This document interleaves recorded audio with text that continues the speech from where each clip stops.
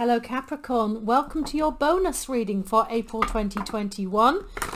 The reason why you are getting a bonus reading, most of you will be aware already I'm sure, is because I am officially rubbish and I was not able to bring you a yearly spread. Those yearly spreads lasted around 2 hours, so that means I owe you 4 bonus spreads to make up for my terrible failing there with Capricorn Nation. This is your second bonus, so do expect for May and June to continue to receive bonus readings.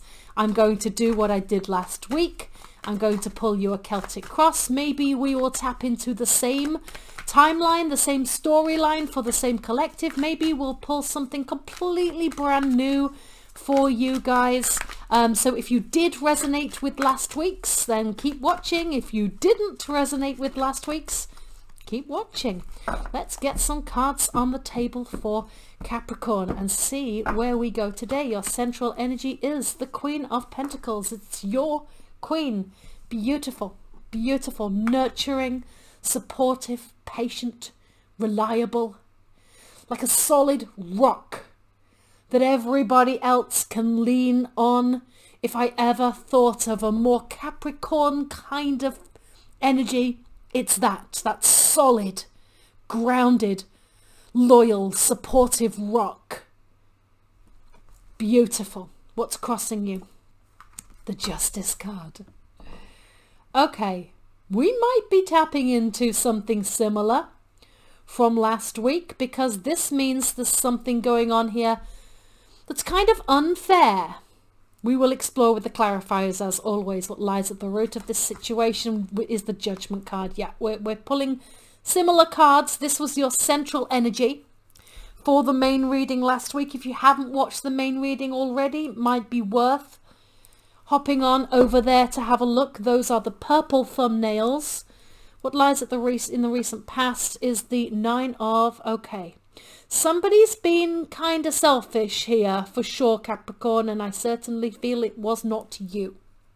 I think somebody's leaning on you a little bit too heavily, and perhaps I think you're starting, I think there's somebody here that you're kind of always here for.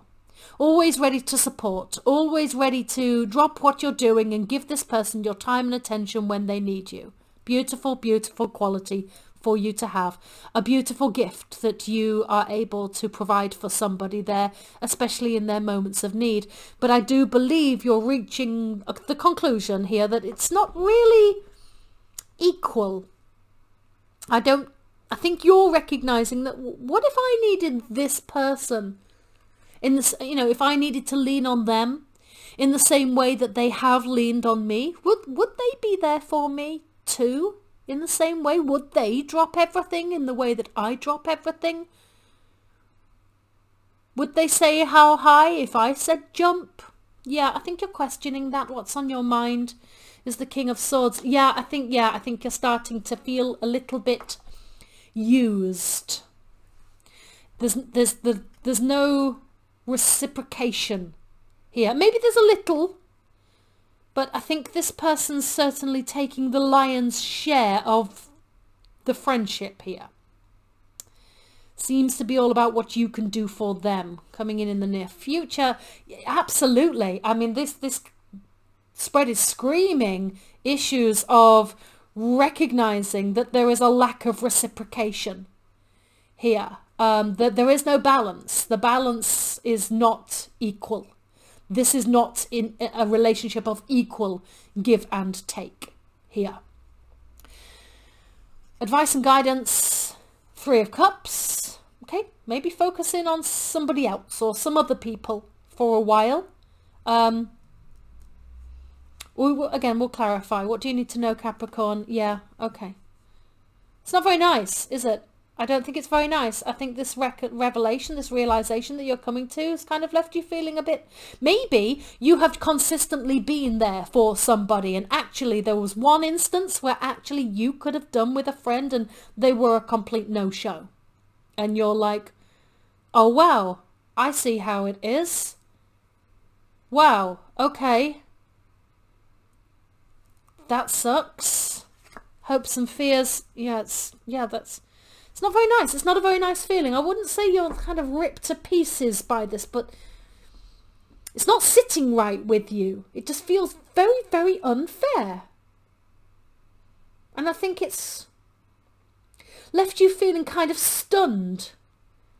You know, Capricorns are grounded, stable, secure.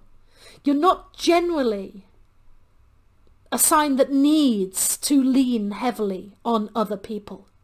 But we all have moments. And I think for the most part, you are quite happy for others to lean on you. But I think maybe there was one instance where actually you could have just done with a friend. And again, they were nowhere to be seen. And you feel like, you know, I've done this for you 100 times. And I asked for this favour to be returned once.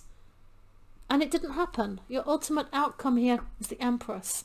Beautiful, beautiful. I do, however, feel here and here that you do have people in your life. I believe you do have people in your life that are possibly more reliable, more genuine, more sincere.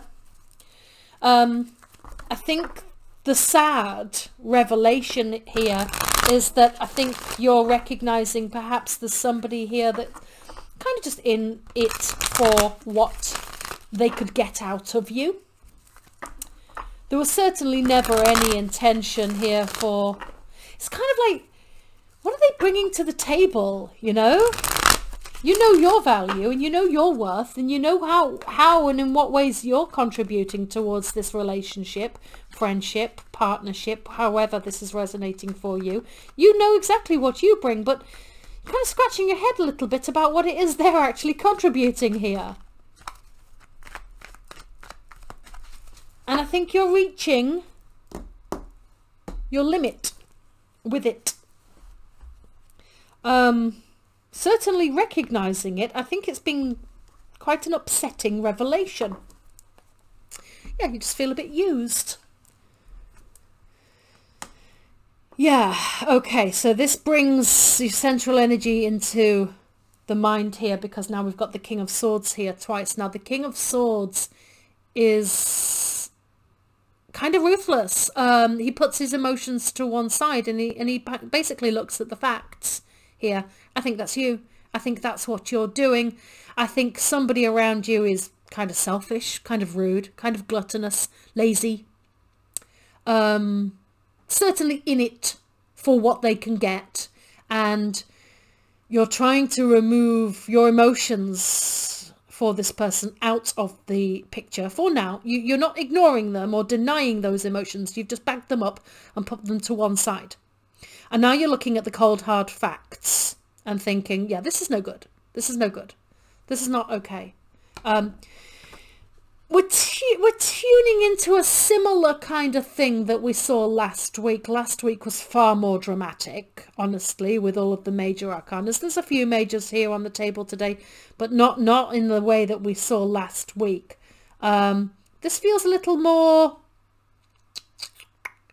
pragmatic and detached, less emotionally involved, less anguish. Yes, there's cards of challenges and sadness and grief for sure, but it's almost like, okay, yeah, I can see this now. And you did end up with the Sun last week, so perhaps this is kind of a little bit of the aftermath here. This Justice card is the thing that very much suggests how the unfair nature of what's going on here with this. Maybe, yeah, okay, maybe you go way back with this person. Maybe you've known this person for many years. Maybe you feel pretty connected to them. Maybe you have children in common, or, you know, there's some other external thing that kind of holds you together, like a community or children or family ties, or you've got like a communal friendship group. So it's not been that easy to pull away from this person. Honestly, I don't think you've really even recognized you need to pull away from this person until this point. This is the moment of kind of cold revelation that, yeah, this...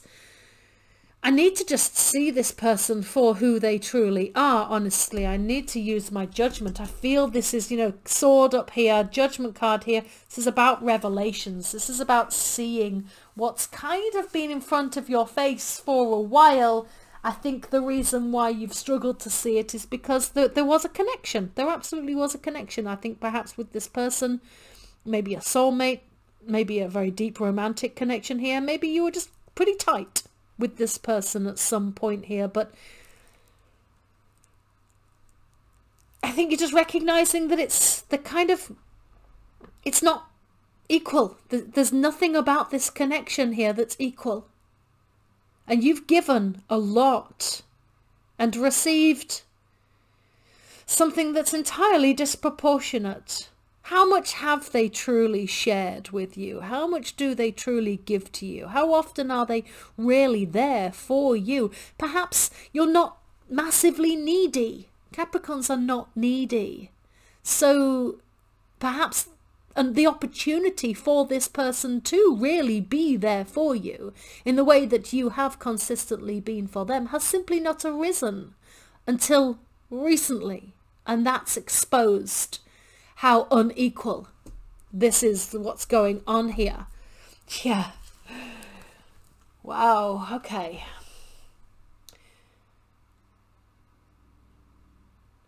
You can see it.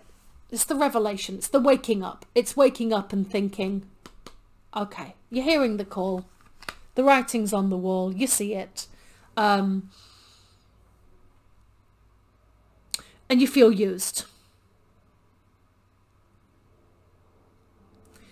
Here they are in the past, kind of keeping it all for themselves, not sharing, gluttonous, selfish behavior. Did you see it then? Yeah, you did. Yeah, you did. But, you know, the King of Cups is very loyal. And will absolutely stand up for other people. Maybe, on some level, you've been a little bit of a champion for this person. You've tried to separate yourself from the drama, but still be this person's friend and have a degree of compassion for them, or it's kind, it's gentle. I think you had a lot to give, and I think they willingly took it. I do think you saw this person was far from perfect, but, nobody's perfect. Nobody's perfect. People often are very self-absorbed. We're all just trying to get through life, and we all have moments where we're kind of a bit blinkered and very focused in on ourselves. It's not a crime. It doesn't make you a terrible person. I think you've seen the red flags. You saw the red flags, but you gave this person the benefit of the doubt.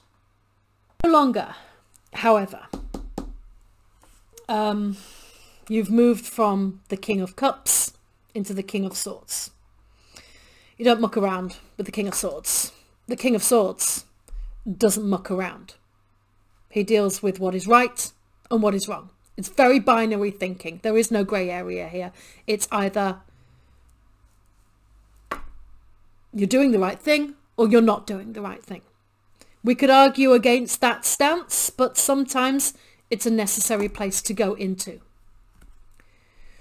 The Two of Wands, Mars in Aries, forceful, aggressive, strong, headstrong, decisive. Mars in Aries, the god of war in its natural habitat. Strong, yeah. You're not going to be swayed. I think you're stepping into your power. I think you are kind of affronted. I think this person was rude. And actually, yeah, it's an affront. It's offensive. Yeah, that's the energy. And it's moving into the future. This is you very much recognizing it needs to be equal, give and take. And you will move into this space of protecting yourself and your own self-interests in the future. You will give to the energy that is prepared to give to you, an equal exchange. It doesn't mean we have to have a dramatic big bust up or a falling out, but you adjust your expectations accordingly. Yeah, that's what you're making happen, for sure. That's the vision you have, that you have a very clear vision. You're very committed to the task of ensuring that you will give to what is giving to you. You will give what you get and take and receive on an equal level, equal footing. And if somebody is not giving to you, you have no intention of giving back to them.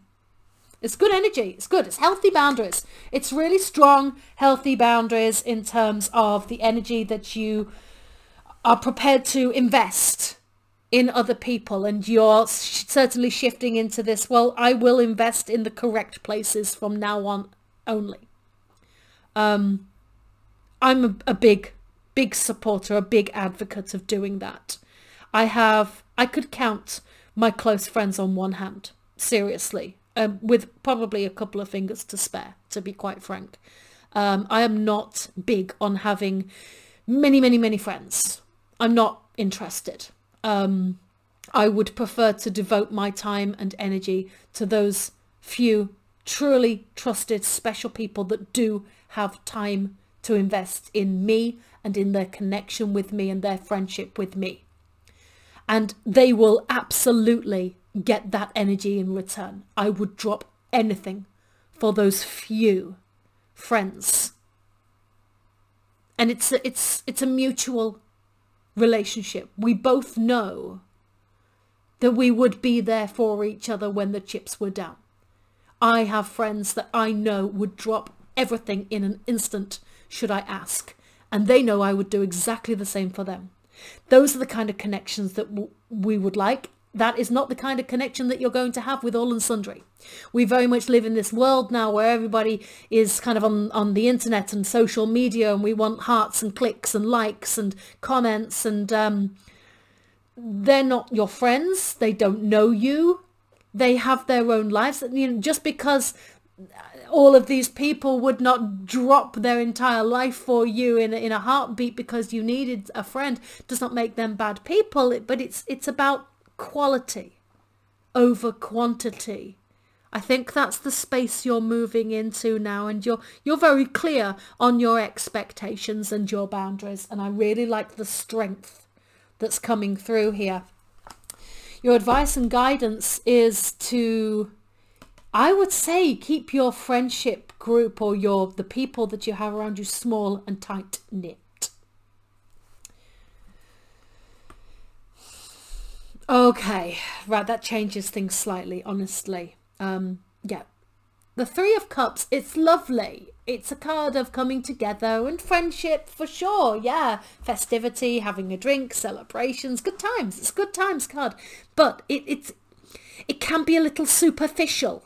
Surface value friends, fair weather friends, the kind of friends that you go get drunk with. But you know, if you we're talking about a really deep childhood wound that has impacted your life, these are not the people for that. These are the people to get drunk and have a laugh with, which is great, but it's not that depth of connection, that level of true vulnerability. And this is you turning your back on the superficiality. Again, this feels very decisive, Capricorn. I love it. What you need to know is that sometimes when we cut people out of our lives because they are not ultimately for our highest good, it still hurts. It still hurts. But I like the fact that the swords are taken out of the heart now and the healing process has begun. I do think that being forced into a position where you have had to adjust your expectations has been a disappointment for you. What you would have preferred is for people to simply match your energy because you did give so much. Yeah, look at this.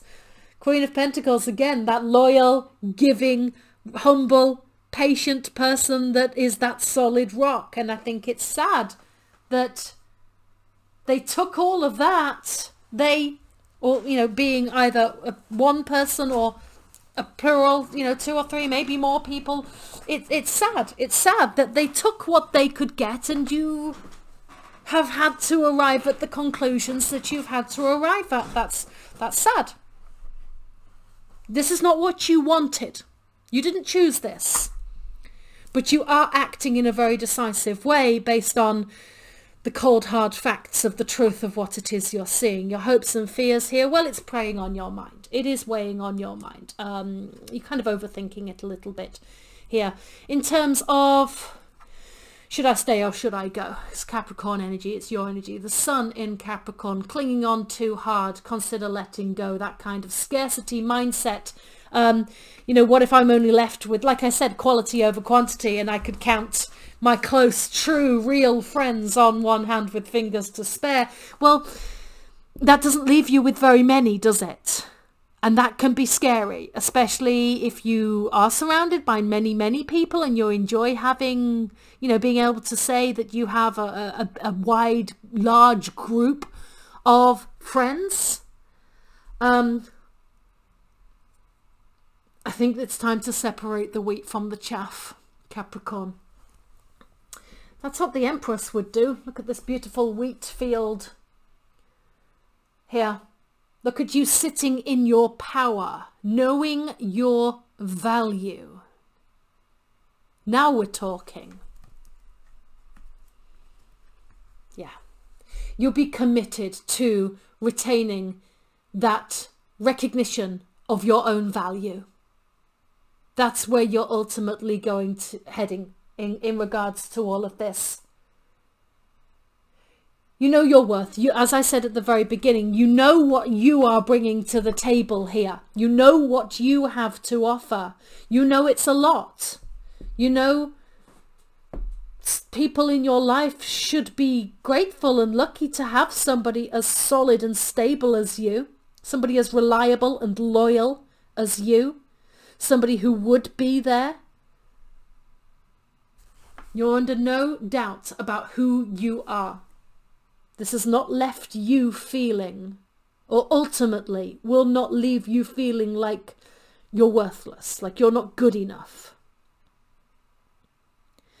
It's a lesson to learn in life, and I think you're learning it like a boss.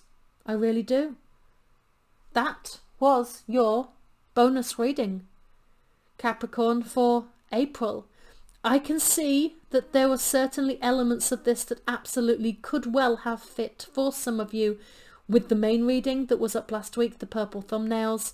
If you haven't seen that, as I said, do consider checking that one out as well. I'll be back next week with both sides of the story for you. Capricorn, maybe you will continue to tap into this kind of thing.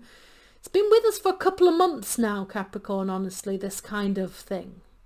More you dealing with difficult or problematic friendship kind of relationships rather than something of a romantic nature. For some of you, perhaps there is romance entangled with all of this, but it doesn't feel like that's really the focal point for you, and it hasn't for a couple of months now. So as always, good luck with this, and I do hope I was able to give you a little something, a little insight, a little bit of advice and guidance there to help you with this. As I said, I'll be back with both sides of the story next week. Do take care.